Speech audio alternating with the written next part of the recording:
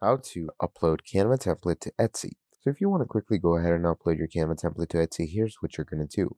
So once you're in your Canva, you're going to go with whatever, template you want to go with. So let's say I have this daily planner, okay? And I want to upload this template. So there's two ways to do this. You can either obviously add a link onto your Etsy, or you can obviously share the whole product. So you're going to go into download and you're going to download it as a PDF standard version. Now, once you do that, we're going to go over to Etsy.com, okay? And in Etsy.com, you're obviously going to make sure you're a seller and you have a proper, accessible and full account to go with. And once you do all of this, what you're going to do is you're simply going to go into your shop manager. And once you go into your shop manager, it's going to bring you here into stocking your shop. And here you're going to start adding pictures of your basic planner, okay?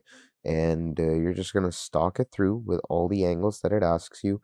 Obviously, there's not a lot of angles on a PDF, but you could just add in pictures for different pages, and then you can even add in a video showing people how they can use it. And obviously, the type should be digital.